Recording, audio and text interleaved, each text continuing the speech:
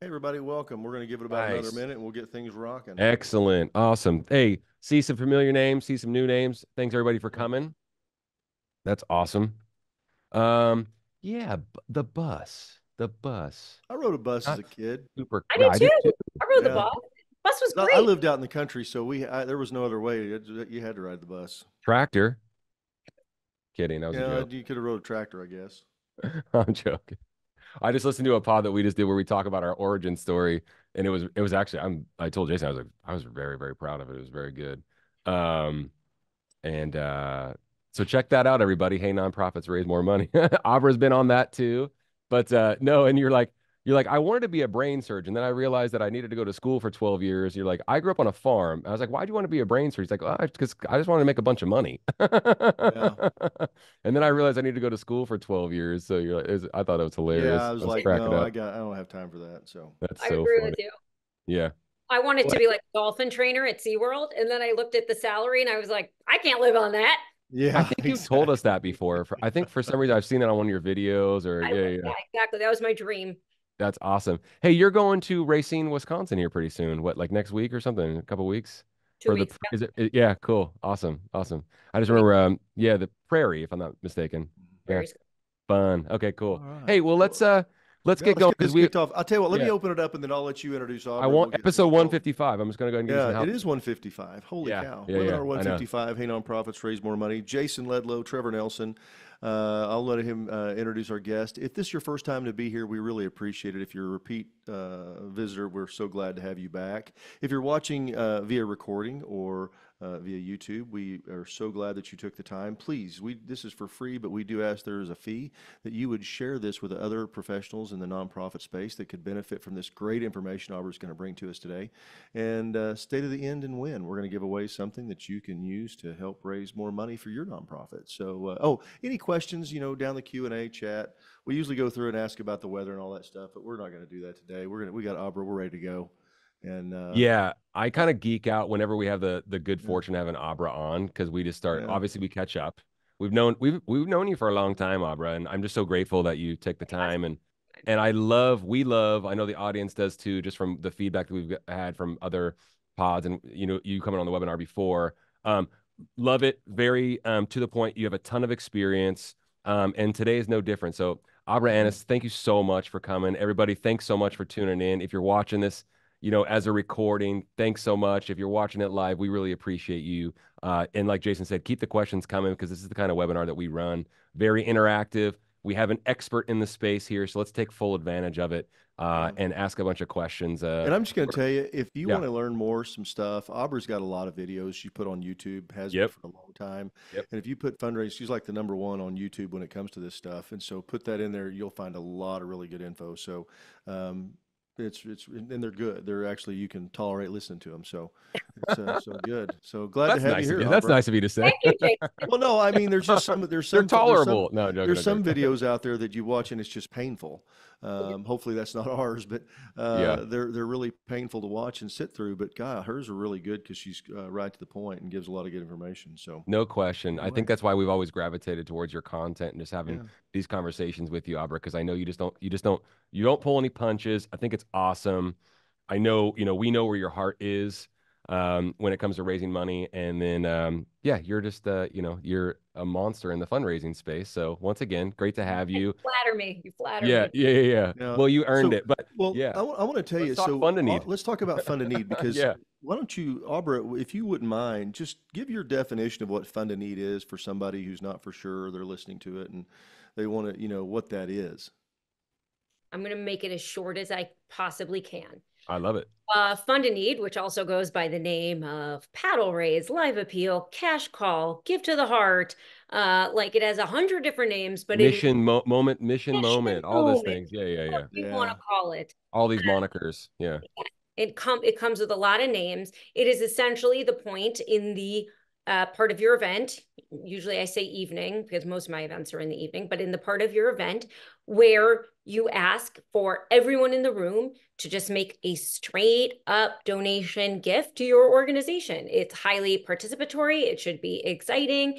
And for my clients, I plan the entire event, or we plan the entire event around these 15 minutes, if you would say. And I love a good live auction. A live auction engages like maybe 7% of your audience. But remember, in a live, there's always a winner and a loser. And in the paddle race, everyone's a winner. So it is a very interactive participation moment. And most of my clients have made this the focus of their event, especially after COVID. Oh yeah, good call. Yeah. So you mentioned about doing around the mission. So when we talk about the how to prep, whenever somebody says, "Okay, yeah, I want to do a fun to need, I want to do a mission moment," give us your maybe 3, 4, 5 steps that the things that you want to do, the things you don't want to do. Okay. Number one, you have to pick your mission. Sometimes this is something very tangible. Sometimes this is like, we need a new playground, we need new computers, we need whatever. And sometimes it's general funding. So I would say pick your path and define your mission, what you're looking to fund. Most of my clients tend to do the general funding. I think it's an easier ask. However, schools and sometimes smaller nonprofits tend to go the other direction. I don't think there's a right or wrong way, just a matter of preference. So that's number one, define your ask. Number two, you have to work on your run of show to make sure that you don't have like what I call the fundraising bombs in the middle of your paddle raise or your fund to need. And that is, to me, the fundraising bombs are the mayor or the governor or some celebrity walks in. Okay, like that happens all the time. And then everyone gets up to shake their hand. That kills it. It could be 2, clearing of dishes. 3, it could be dropping of all the dishes. So we call the dropping the entree, the clearing of the plates. And number 4, the bomb would be post 9:30-ish p.m. If you do it too late, your audience is too tired, too drunk, too bored, and it's just not good to go. So you have to avoid the bombs. Avoid the bombs. That's number 4. Number 2, work on your program to define the bombs. Number 3, which was probably the hardest and the easiest, is find somebody to do the ask for you. I am a professional who does this. There's a lot of professionals out there, but I do not believe that what I do is rocket science. I think that if you cannot afford someone like me, or you don't think it's necessary, or your event's too small, or you're just trying it for the first year, if there is somebody in your board, there's a staff member, there's a local parent, like somebody who you can trust to deliver your mission and the call to action with real authenticity, go ahead, go that route. You do not have to waste a ton. It's not a waste. That's smart. But you don't have to spend a ton of money to get results. And some of my favorite emails and phone calls I get are from like random people who are like, hey, we couldn't afford you, but I watched all your videos. I learned what to do. We had so-and-so, our assistant director, do it. And we raised a bunch of money. And that makes me so happy because just like you guys, I want everyone to raise money. That's my goal. We want everyone to win. Absolutely. Yeah. Everyone should win. And then 4th, which has a 4 and 5 and a 6, is you have to collect your data. Like you have to figure out how you're going to collect all the bid numbers, or if you're going to do it by mobile bidding, which is not my favorite, but I do it. You have to figure out how you're going to store that information for the next year, and also bill people. Like, how are we checking out? How are we following up afterwards to actually get the money? Because putting your paddle up doesn't always mean you get the money. And then last but not least, you have to cultivate, and you guys talk about this so much, you have to cultivate those relationships for the next year, because otherwise, like, what are you doing? You're just hoping, throwing a party and hoping people show up and give you money. Like, you have to cultivate those relationships throughout the year so that someone who gave $100 gives $250, and someone who gave $250 give $500. So those are kind of like your 4.5 steps that you would need. I love that. I love that so much. Hey, let me just unpack one of those points that you made in no particular order. You said mobile bidding, so we're kind of getting in the weeds a little bit with actual, doing the fund and need, and the mechanics of it. You said it's not my preference. What is your preference as opposed to using mobile bidding software for a fund and need? So I am very honest about who I am, what I can do, and what I cannot do. You sure are. And by the way, whoever you hire to help you with this should tell you like the pros and the cons of how they work. So there's a couple things. Mobile bidding, if you're going to do a paddle raise, you can either do it one of 2 ways. actually, there's a lot of different ways, but the two basic ways are through an app on a phone or in live some way.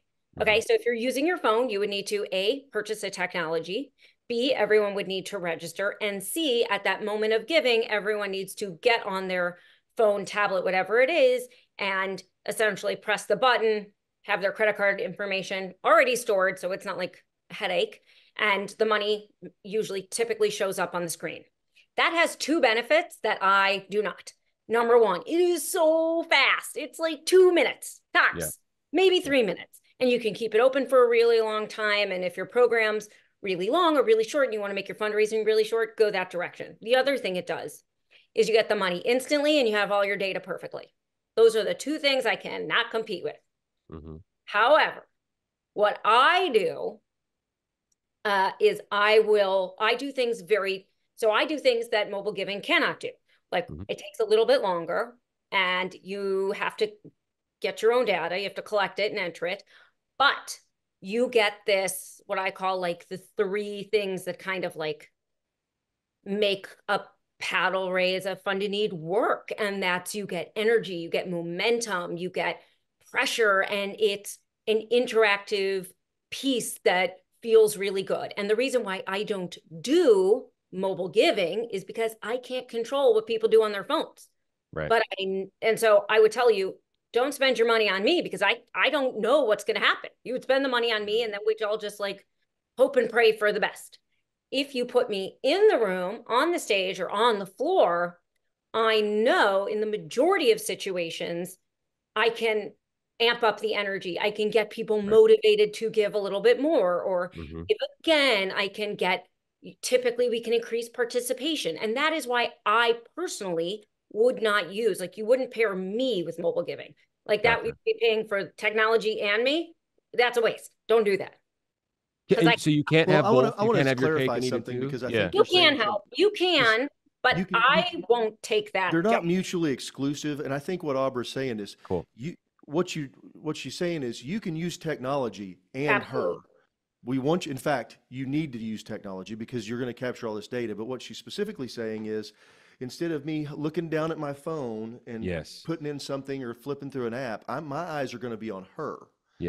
And then I'm going to raise my hand and hold my paddle up and say, because she says, you know what, for $5,000, we're going to be able to fund, send 5 kids to camp. And I go, I'm in. And I raise my hand. And that's what Aubra's You do need technology. You are absolutely correct. Technology. So you do, those but two things are really. It's not giving on the phone bidding. I personally did one where they were doing the phone stuff and they didn't have numbers and they did it. And I thought it was a train wreck. I mean, they raise money, don't misunderstand.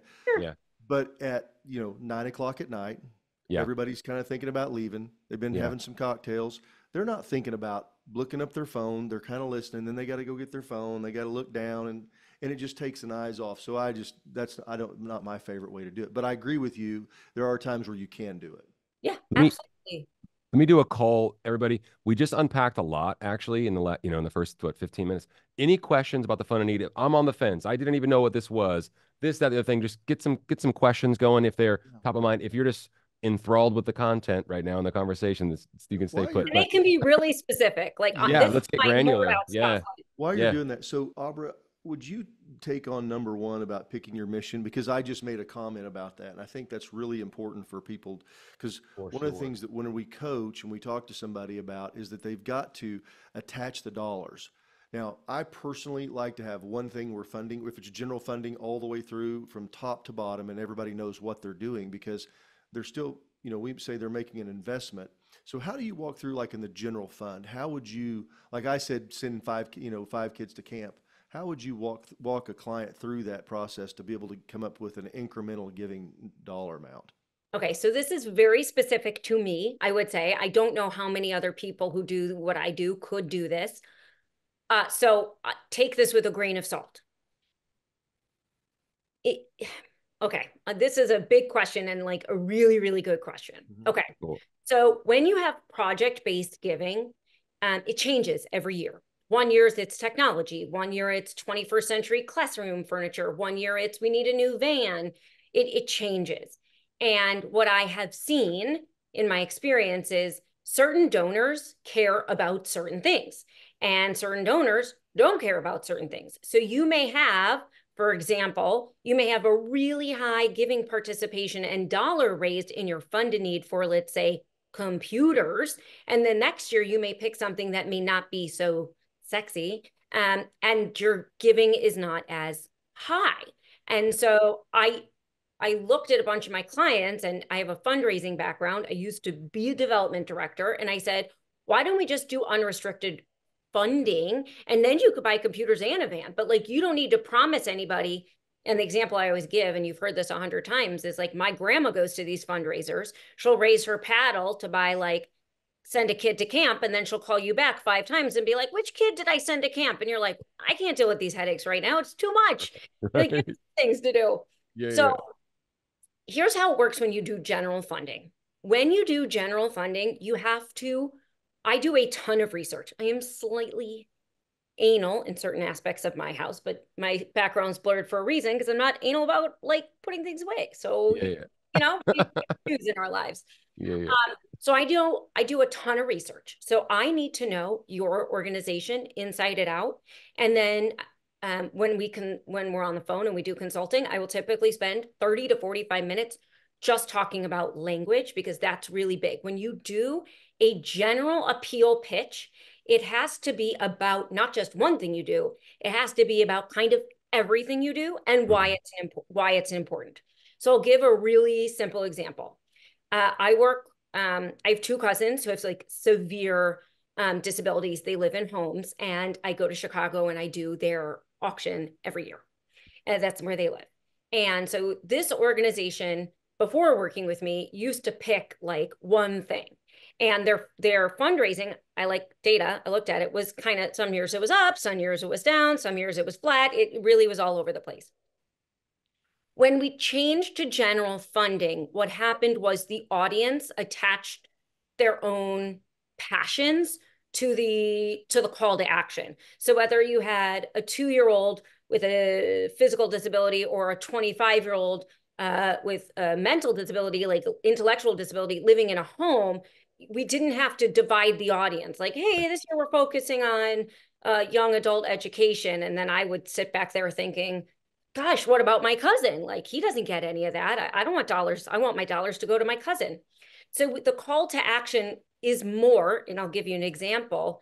It's about for them, they had a slogan, which was, we're all in. So the call to action was, and it came right after the video, which is, it has to like kind of dovetail in there. Sure. Tonight, we're asking you to go all in for this organization because of, and then I would list off like 8 or 9 things that we do. But the hope is that one of the things I listed made you remember how much you love the organization, how much you care about the organization, and also the reason why we needed more this year. Why do we need more? Why? We have a waiting list. Okay, so that means we need more of not just some of it, we need more of all of it. And this was the first year where they'd ever tried it. And they went from raising like $60,000 to $170,000. And that's a big change. Do I attribute all of it to general funding? No. But I do think that you don't divide your audience. And so for me, I like to go general funding because I think it oftentimes can pull in more donors. Yeah. And now I've just talked for a long time, and I'm going to. No, you're good. Well, it's interesting. I think that's really good, because that's a great place to start. What happens is, when you're tying something to it, I think a lot of times when we talk to somebody, they start worrying about like restricted gifting and things like that. And I always say, you got to just forget that. We're not talking about a restricted gift, unless like one year, this has been several years ago, I was doing an auction and they weren't doing a fund of need. And I'm talking to the headmaster, it was a friend of mine. And I said, hey, what do you need? Because it was like a last minute thing. They asked me to do this auction. So I said, hey, what do you need? And he goes, what do you mean? I said, I don't know. You need something for that. He goes, we need Chromebooks. So while we're standing off stage waiting for them to finish, we did the math real quick and realized it cost $6,400 per classroom to do it. And I said, okay, we're going to start at first grade and go up. He goes, yep, let's do that. And so we just said, we're going to do that for $6,400. And everybody knew what they were doing. Before the night was over, we'd raised $75,000 over and above everything else they'd done. That was very specific. Right. But, and so, be thoughtful about that, because there may be something that you need. And to Aubrey's point, Yeah. we want to be an equal opportunity receiver. You want to take all comers, every dollar that you can get in this opportunity, because it's a rare opportunity to have all these people together Yeah. that you've primed and you've prepped and you've done all this stuff not to be willing to take that. So No really, I think question. that's a wonderful example and illustration, Aubrey, and I appreciate how you've answered that. Hey, we've got a deal. One, Abra, and I've got two questions. One, would Yep. you be willing to, do you have a script or some kind of basis of a script that you use that you could share? A script. Like, So Amanda, I'm looking at your question, and my follow-up is, do you want a script for what I say, or do you want a script, meaning like a script for a run of show? good question. Yeah. And the answer to the first one is for what I say is I wish, um, because every time I do this, I get like Different. panicked and nervous that I don't know enough about the organization to get up there. I don't read a script. So I am very, like I have a You're theater. prepared. You're prepared. I like practice this like 100 times, and it changes a little bit each time. Yeah. Run a show, simple run a Yeah. show. That's awesome. Yeah. That's Yeah. from Lauren. Lauren said, Oh, script of show. Yeah. Yeah. I Perfect. also like to know that you're not scripted. Yes, I am not scripted when I do it, but Mhm.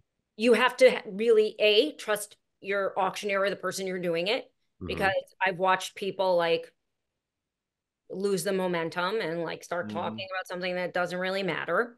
And you have to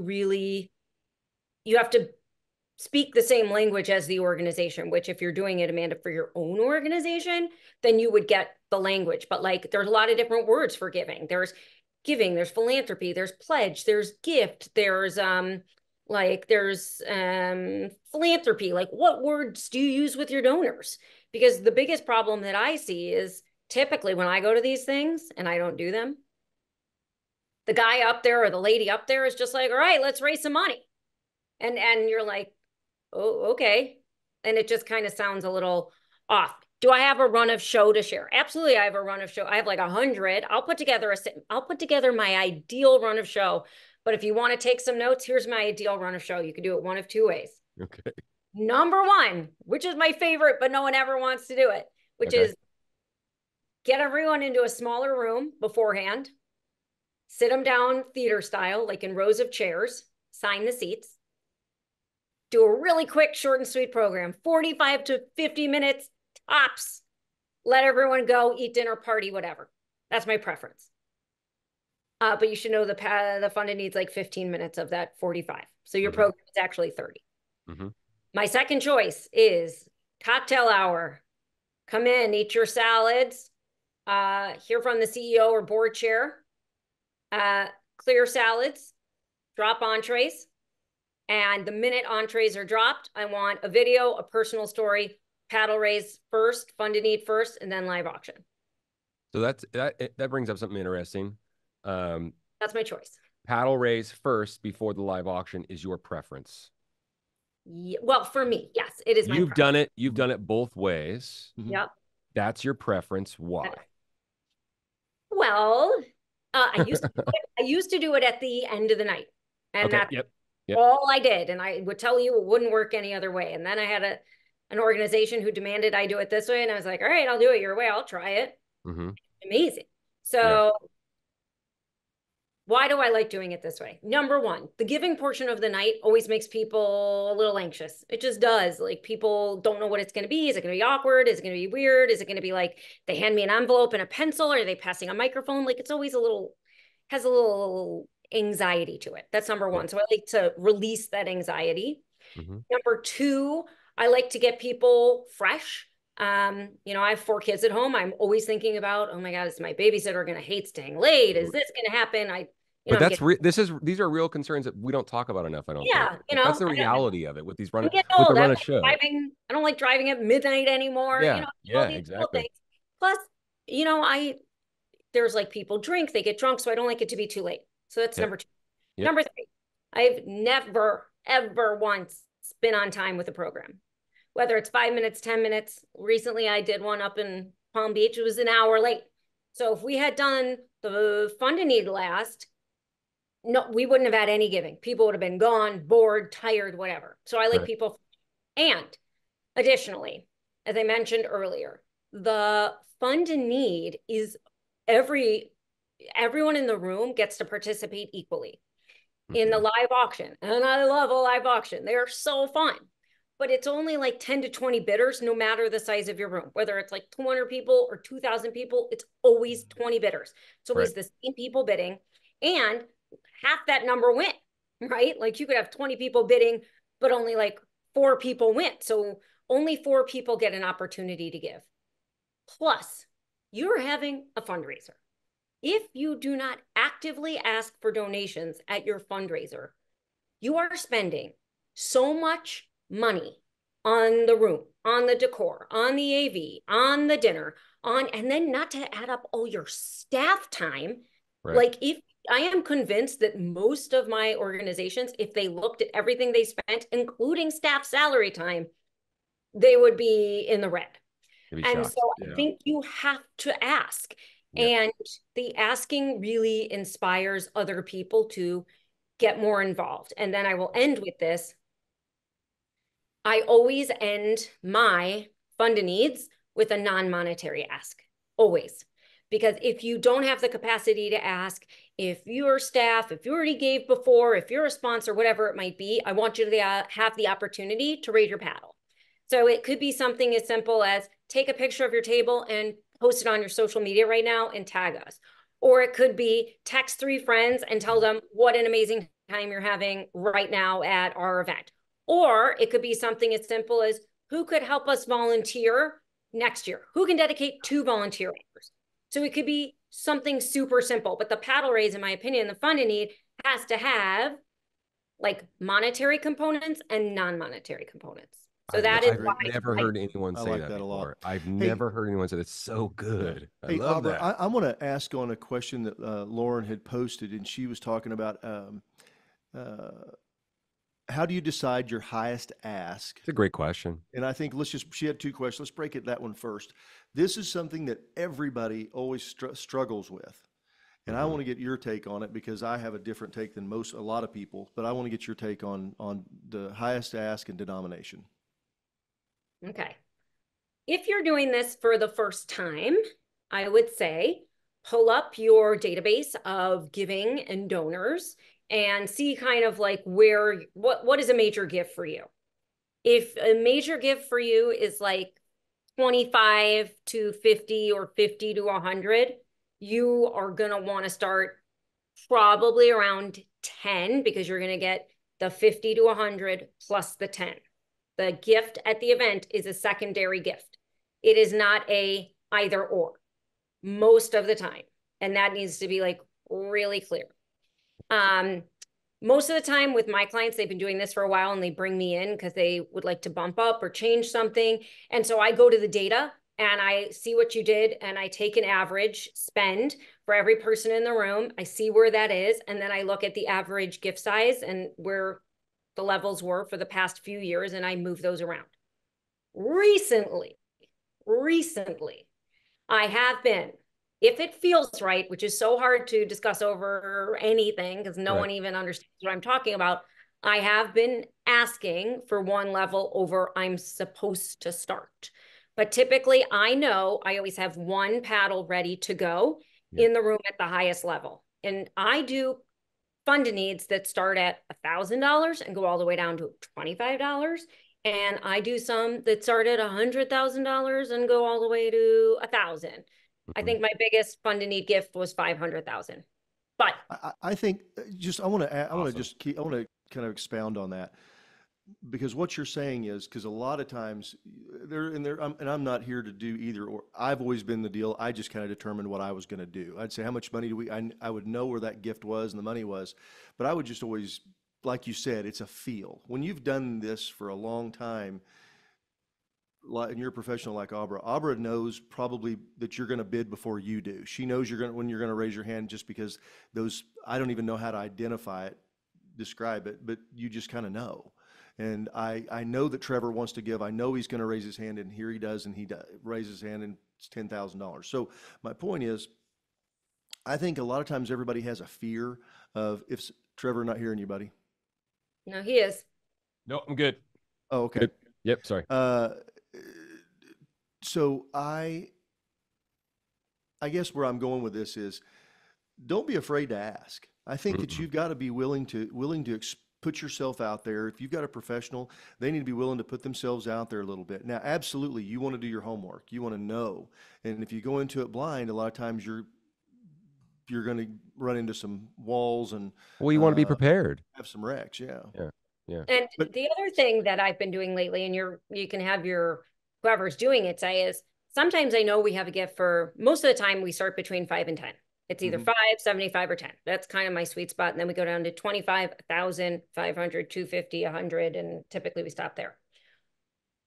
What I've been trying recently, because I'm always like trying to figure out new things. It's Testing. Yeah. my hobby, my geek out, whatever you want to call it.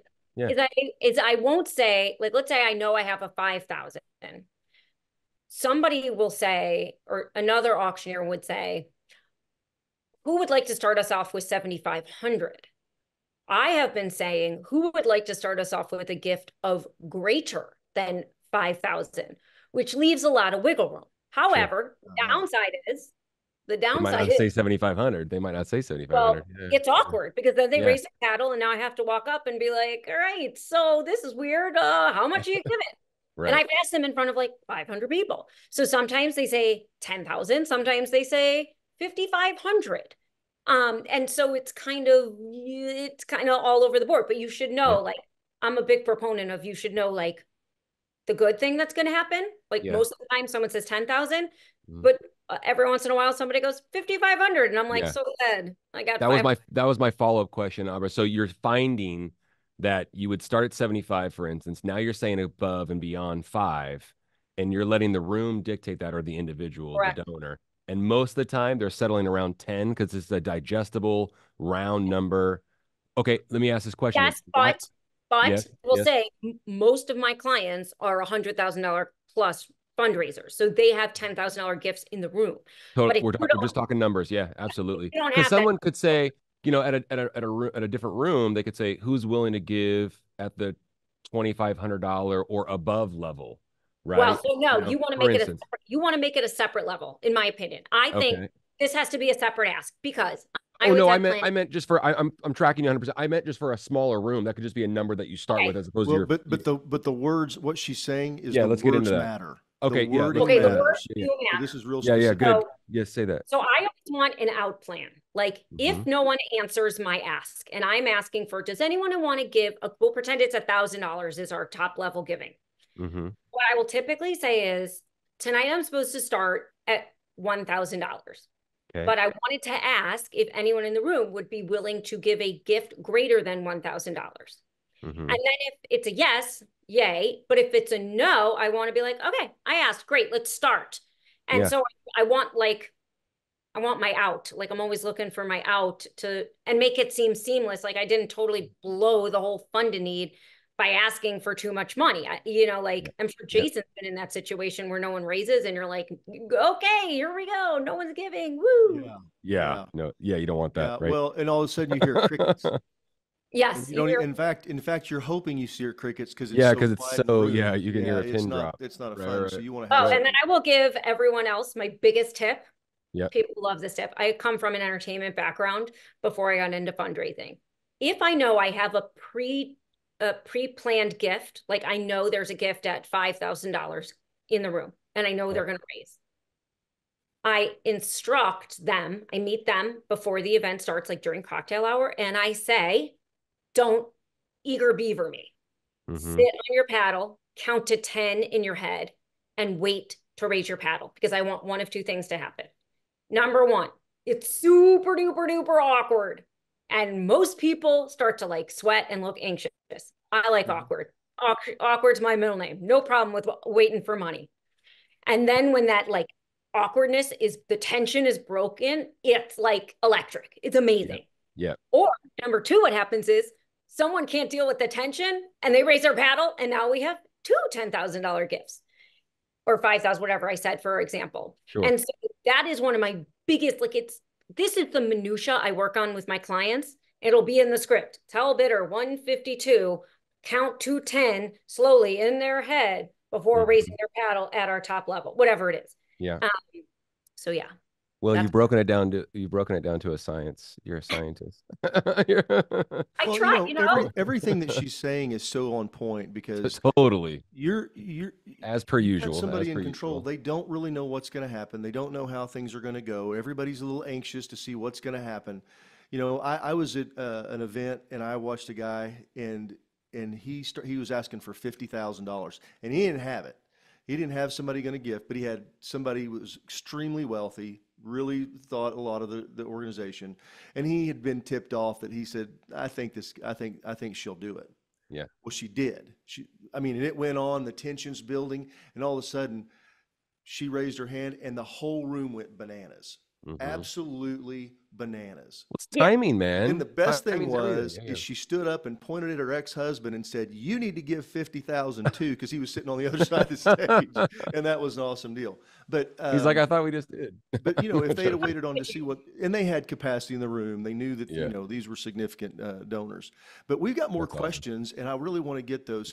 Let me interrupt really quick, Yeah. Jay. If there's anything that we don't get to or we can't answer, right away or something like that, or you want follow-up, Abra, we're gonna put your email with the recording tomorrow when this goes Yeah. out. Okay, Yeah, so we're you gonna bet. give folks access to you, Perfect. if you're okay with that. And of course, before we wrap, we want to tell everybody how they can find you and your Mhm. YouTube channel and all that good stuff. So I hope that helps her. Like Jason said at the onset, her YouTube channel, you've been doing it and working on it fastidiously for many years now, and it's an encyclopedia of information. So Yeah. good Really stuff. good. Sorry for interrupting. Okay. Yep. All right. Okay. So if you're not doing a seated dinner, do you think this still works? Abra. Yes. Okay. I Well, I answered would for you. ask the Yes. follow-up question would be, is this a stand-up event, just like a cocktail hour event, or it's the program is seated, but you're just not serving dinner? I will answer my own question because I think it's the program is seated, but you're not serving dinner. I do not think that food is mandatory at these things. I think it's highly overrated and it's not that good. Like I never Agreed. eat at these things anymore. I go to Agreed. McDonald's on the way home. And I think everyone in the room would rather have like a Big Mac than a piece of rubber chicken, personally. But I like McDonald's. So I think that you can structure your event so you don't have to serve dinner, number one. You I can make agree. it a little bit earlier and end at like 6 o'clock and let people go to dinner. You could do it from like 7:30 to like 11 and just have it be desserts. I love that. It's also different. The the seated dinner creates two problems for me, actually three. Problem number one is everyone always needs to serve a salad. Drives me insane. I would like a one-course meal because the clearing and the dropping takes 25 to 30 minutes minimum. And it's noisy and it's loud and it's a mess. So that's obstacle number one. Yep. Obstacle number two, half the room has their back to me. Big problem for me. I don't like that. Like half the people are sitting like this. Not fun. And then problem number three is it just takes up so much physical space. You have a 72-inch round with 12 chairs around plus walking space. So now if you want to have 100 people, the room has to be so big, and sometimes intimate is better. So I do not think that you need to do a seated dinner at all. I've seen food trucks, I've seen grazing stations, I've seen like a dinner in a box being served to you. Like I do not think you need a plated seated dinner personally. And you can do a fun to need anytime. I've done them at breakfast. I've done them at lunch. I do them at dinner. I've done them at like random hours. It doesn't really matter. What matters is tell your story, hit your mission moment, and you ask properly. Yeah. Yeah. 100. I've seen it done at like concerts, showings, like previews, stuff like that, where, folks are standing, things of that nature. Outdoor festival type settings, things like that, where they've had a silent auction and a fun to need and stuff like that. And I've witnessed all of that. I think it's good. Jay, you got more questions? I don't have access. Well, I've got a follow-up on this. I think they gave a follow-up. They said it was a casino night standing.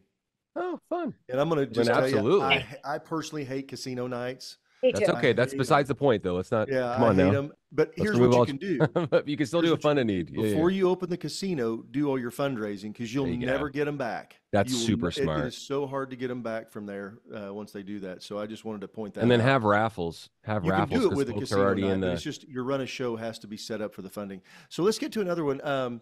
Should you use a match for a fund to need? If you have one, and you think it will help and you've looked at the data. So I use matches very differently than most people. Most people will say, we have a $10,000 match tonight. Please give a lot. And okay, sure. I use matches at strategic levels only to move donors along. And so typically the typical place I use a match is either at 500, because we're trying to move all those $250 donors up to 500, or at $1,000. Occasionally we will create a level in between, like 750. So the jump is not so great from 500 to 1,000. I like a match. I think the match has to be done well, but matches can also be used in a lot of different ways. So recently I did a school right here in Miami. I'm not in Miami, but they are. And they had a problem that one of the other people have, which is they can't get their audience to start talking, and they only had one person give last year. Okay. So to me, this is like, warning, warning, this is going to not work. So what we did is we took the match. They had $100,000 and we made some fun graphics, and we put the $100,000 in like a locked box, like a treasure chest or some, whatever, a safe. And the only way to unlock the money was through participation. They wanted to get 100 donors. So you can use that match in a lot of different ways. I've also seen matched used for how many, we need like 25 new donors to unlock this money. We're going to match all the increased giving. So if you gave $100 last year and you give $250 this year, we're going to match that $150. Yep. I think you really have to dig into your data, talk to your donor, and see what they care about. Do they care about everyone giving? Do they care just about dollars? They care about new gifts. Sometimes it's for like people under 40, right? This match is only for young people under 40. I don't qualify it. Yeah, right. But like you can use them in a lot of different ways. And I hope that answers your question.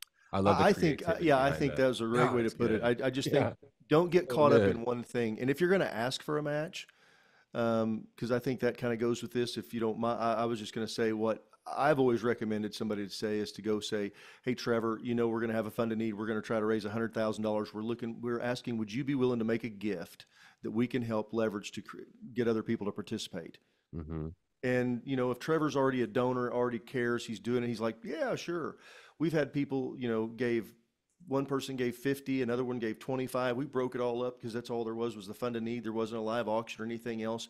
Gamified the whole thing. Like Aubrey said, there's so many ways you can do it. So you really just have to take, you know, what is it that you have? I would say, I love that. Versus going and saying, oh yeah, well, we're going to do it this way because we've always done it this way. Boy, that's a good way to run into some, if you're running into people that say we've always done it this way, we're going to do it. That's like you said, that's a warning signal as well, right? Yeah. That's not, Hey, that's not fostering Tracy's creativity. Yeah. I want to hop down to Tracy's because this is something that I really want to hear Avra do because it can be a real issue. And what she said was, what's the best way to get the audience to stop talking and listen to you? We struggle with getting our audience to pay attention. We've heard this one before. This is good. Yeah. I want to hear your feedback, Avra. Well, Tracy, if you could pop in the chat and just let me know what type of organization you are. My guess it's a school. That's my guess. And this is very, very common. Okay, here are your options. Number one, only serve wine and beer and stop serving hard alcohol. That's probably the easiest. Number two, close down the bars during the program. You will have people hate you, but it works. Number three, do it theater style. So the sitting at a table really gets a conversation going, and people typically can't hear and the room is big. So if you do it, it's a children's museum. Yeah. Young, high net worth. I love children's museums. I go to like at least 30 a year with my kids. Nice. And you could do it theater style, which means like people are really used to that, or you could do it like in a movie theater or somewhere where there's a built-in theater style seating.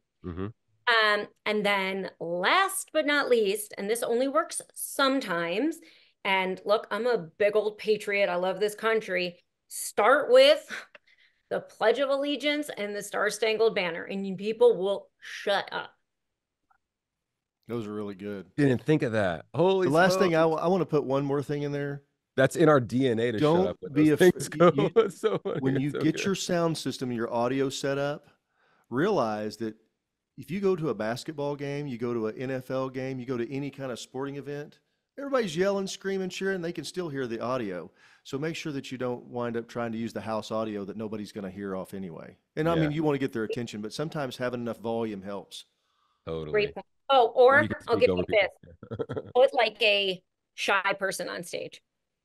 People like those people who are like, I'm so nervous, and they talk Yeah. like this.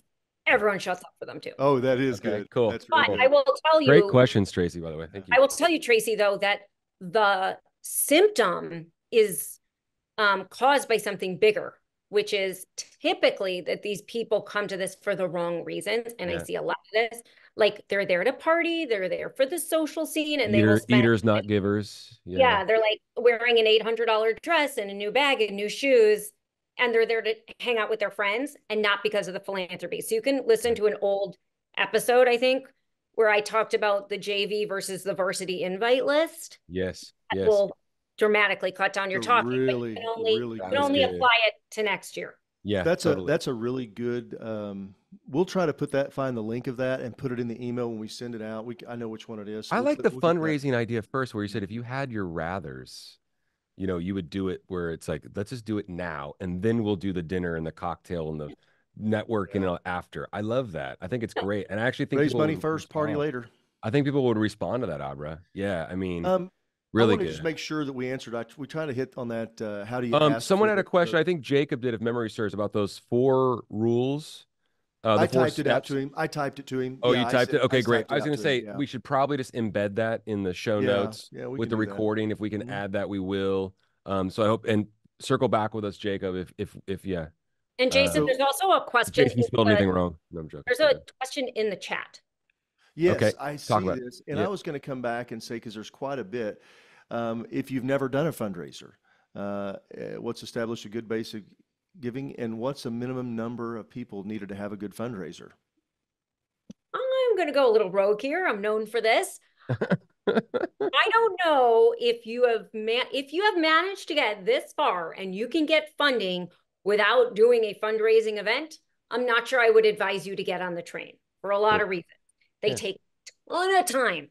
Like the amount of time they take They're is expensive. and they're so expensive, and they're like ongoing in perpetuity. Once you have one, they're like the train that doesn't stop. You can't. It's very hard to get off the train. Mm-hmm. So Yep. I would rather have you do something like a big silent auction that you can load up, you can push out to all your donors, but Yeah. doing an event is not always the best way to answer. raise money. However, to answer your question, if you want to do this for the first time, you need to start small. Have this is like real old school, like from the 50s. They used to have these things called like parlor meetings. See if you can get 25 people into somebody's living room. See if you can attract those people. And typically what happens is you ask one of your existing donors to host. That means they pay for the food and the drinks. Just make it very clear. Because they like hosting. Maybe you got to find the right for the people. host. Yeah. And you can see if you can get 25 people to show up. I think it's really hard when organizations are like, let's have a fundraiser, and they sell 50 tickets. Well, of course, it's your first year. Like that makes sense to me, but you're not going to sell 250 tickets your first year unless you're huge, which maybe you are. But I would start small. I do a parlor meeting. If the parlor meeting works well, do another one. See if you can get 25 other people. Awesome. And once you have a base of like 50, maybe now each one of those 50 people could invite one more person and you'd be at 100. I think to raise money, it's not so much about the numbers, because that was like a secondary question. Like, yeah, how many people, do we need? Yeah. This goes back to like it's quality over quantity, though. Well, would it not be? Yeah. I'd rather have you have fewer people who have higher capacity and really like your organization than 500 people in the room who are drinking and partying their faces off and don't care what you do. Totally. You know, And I sometimes wanna that's just what folks want to focus on, unfortunately. They want the 500 person giant event that's super, sorry for cutting you off, Jay, super costly, and not everyone's giving. You know what I mean? Well, there's a saying, and somebody, I had one of the guys here that works here, we had lunch the other day, and it said, expansion is vanity, profit is sanity. And I think that goes into what Abra's saying is, sometimes we think we've got to go have a big event. I can tell you, if you haven't had a big event and you don't know who your good donors are, I mean, and I mean this very respectfully. Pick up the phone. Yeah. Do not try to think an event is not a way to raise money, especially if you're trying to get things started. Sure. Agreed. And I want to go Yeah. back to Tracy for a quick second because Tracy, I Yeah. just Googled you real quick and I found out where you are. Yeah. This problem is very common in your location and in your area. So this is Oh, not wow. just your event. I do events in your area and they all suffer from this problem. Disclose the area if you don't mind, can you? Yeah, it's Houston, Texas. Got it. Cool. But they give a lot of money. They There's have a deep huge donor pockets and they class. want to So I give. would But do a couple yeah. different things. I would bump up every single price in your silent by like, I would start at 75% of value instead of like 35% of value. Like I would Good. start high, like artificially inflate your bidding. Good. And I would, this is hard because in Texas, it's just like Miami. It's very similar. Like they love to dress, they love to show up, they love to chit chat, they love to network. It's very similar.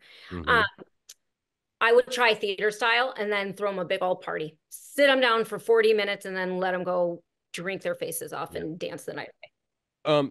Thanks for the feedback. And also, Tracy, once again, we've already mentioned this. We're putting your business in the street, Abra. We're going to give folks access to you and the ability to reach out to you directly if you need to unpack. Yeah, sorry. That's what I like to do. HGA fans, they're awesome. They're raving fans, and they're going to enjoy spending time with you. So we're gonna give your information out with the recording and all that good stuff. And once again, at the end, I want you to tell folks where they can find you easiest. I wanted to follow up with that as well. A gentleman that is on our team, Matt Ashley, who used to work for Rocky Mountain Elk Foundation before he joined we had the good fortune of having him come on our team, would talk about the success that he'd have with very, very exclusive, he called them sponsor events, where it was just, and you were talking about grabbing 25 people and 25 people and maybe creating this 100-person event. It was true diehard sponsors with high capacity, high net worth. And it was like a recognition dinner almost, but a very exclusive, he called them sponsor events where it was only this donor class got invited and they turned it into a fundraiser and ended up being one of the most profitable events that he would have on an annual basis. It was really nice recognition. It was very focused. It was very, and for good reason, very myopically focused on those people. And a great way to, once again, if you're just starting out, fantastic, but think about like what Abra said about getting very, very detailed about who these people are. And I love your steps. Start with 25, start with another 25. They all bring somebody. Now you got 100. And then I think the other piece. Go ahead. Please, no, go ahead, go ahead, Abra. Please. No, I was going to say the other piece that most nonprofits that I talk to who just call me up and they're like, we love you from YouTube. We'd love to hire you, but we can't, we don't have enough people to come to our event. I'm like, we couldn't do it anyways. Finding donors is hard. And I would just say this, it's going to be 20 seconds. Don't be afraid to buy a list. And I don't work for any of these companies. Don't be afraid to buy a donor list for the donors in your area who are interested in the organization that you have. Just play the game. Everyone buys a list, buy a list. Well, you're still a business. You can treat your organization like a business. Yeah, absolutely. I'd follow up on that. And the most powerful, it's not what you know, it's who you know. And how well you know them. Most powerful fundraising tool is right here. We all have one. And you've probably got a group of people that you're working with, and that's who you start with is who do you know? Love that. A people exercise. Who do we know? Yeah, I love that. She talked about doing the parlor, having the parlor gathering. There's a foundation right here where I live. They started off exactly that way. 25, I think it was almost 25 exactly, showed up in a house, raised about $30,000, found out that they had some people that really cared about the mission, and then grew it from there. And now they're having, they have 300 people show up and raise a whole lot of money at their event. But they started very, very small, very conservative and thoughtfully, where they weren't spending a lot of money, because you can spend a whole lot of money really fast in the event game. No joke. And, So be purposeful. And Ken, if you would like to, I'd invite you to sign up for a coaching session. It's free. And we can spend an hour, go through all this stuff, talk about it. Love that. Your specifics. And you can also do that with Abra too. Yeah. Yeah. Absolutely. And you can reach out to Abra. Hey, Bev had a question. We gotta ask. We gotta give something away. I want to be polite to Bev because you're such a sweetheart, Bev, because you're always here, and we can't thank you enough, by the way, for always coming and always having great input. Bev had a question about the sponsor events. Absolutely. Bev, I can put you in contact with Matt from our team so he can tell you exactly how he did it, but I want you to treat it like, no, you're not asking for money twice. Completely separate. These are true believers. And so don't have any fear or trepidation is going to be my answer about a sponsor event. And above and beyond what they do in other aspects and things of that nature. Because no, it's exclusive, and there's a really cool way, very creative way, unique way that you can go about structuring an event like that. And I'll put you in contact with Matt so you can spend a half hour with him if you like. So no problem at I all. want to give you guys some thoughts on that one point, and I want to see what Aubrey's take on it is. Oh, I had a So really big question several I got to get several to. years ago, we had several years ago, I got asked to do an auction, very last minute thing, like 2 weeks before. Go there, met with them, went and did the event, and it was very, very small. And I get there and I asked the executive director, I said, "Who's your biggest fan? Who here in this room is your biggest fan?" She goes, "What do you mean?" I said, "Who's giving you the most money?" "Miss Johnston." She goes, "Why?" I said, "Because I'm going to go ask her for some money." She said, "Oh, well, I don't know. She just got back from Hawaii, and then she had a wedding in Belize and all that stuff." I said, "I'm going to ask her for more then."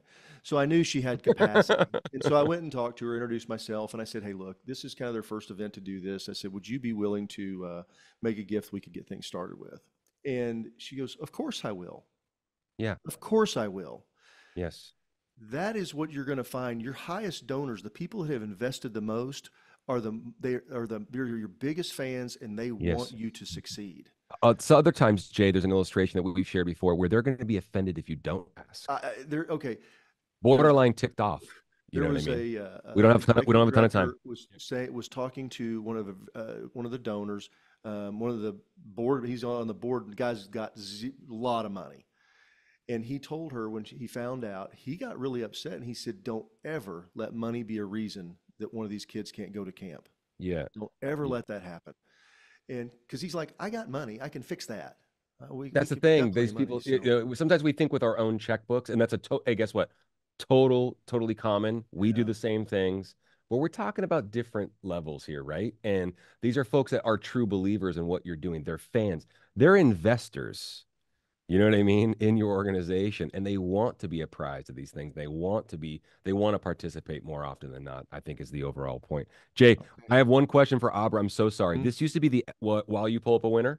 You want to I've pull up a got the winner? winner. I'm ready to go. Oh, far out. So we'll figure out how much they're going to win here in a second. We have our own bank, Abra. We give away HGA bucks now. It's not a real bank. It's the HGA. Ooh, fun. So anyway, that's what we do now at the end. But okay, it's not the elephant in the room anymore because I kind of already know what the answer is. But there was a trend going along for a long time in the space that said, "Hey, the fund a need is gonna you don't need a live auction, you don't need a silent auction anymore because you're gonna do a fund a need and blah blah blah. And oh, and if you do a live auction, that's gonna pull money from your fund a need. Does it? Are we talking about two different budgets? Can you have your cake and eat it too? Long story short. Have your cake and eat it too. There you go. Most of my clients, the organizations I work with, decide on cutting one of those three, and it's typically the live, but they just move everything from the live into the silent on the phone because we're seeing things sell for similar prices, and it doesn't take so much time in your program. Great call. But no, Great call. you should have at least two. I mean, I like the silent. It's so easy. They're People revenue streams. I mean, Why it's would you throw away a revenue stream? It doesn't make so any easy. It's sense. so easy. Yeah. And I do lives. I definitely do lives. Yeah. I do like small lives. I do like 3 items or something, but definitely Well, have your cake and eat it too. Typically the people who bid, donate, and bid well. yeah. They're not mutually exclusive. So Yeah. keep Well, whatever. with that answer, you just invited yourself onto another episode of the podcast where we Yeah. can I talk love about coming that. on the podcast. Yeah. So, okay. All right. I'm going to do this. Hey, Kimberly Martin, you are our winner. You right get on, to Kimberly. Cool. How much spin did the she win, man? wheel. Come on. How And much so did she reach up win? there and touch the screen. Yeah, those aren't our colors, but it's okay. We'll work with it. No, I'm joking. Thanks so much for coming, Kimberly. Thanks everybody for coming. It's awesome. Aubrey, we could talk Yeah, for All 3 hours. right. Congratulations. Nice. Kimberly Martin, you $200 get in HCA $200 HCA bucks. bucks. You can use it for any item for your fundraiser. Yep. Congratulations. Yep, you can use that, and we'll have someone from our team can really reach out to you with that and how you can use it in the future. No pressure, whenever you want, and that's awesome.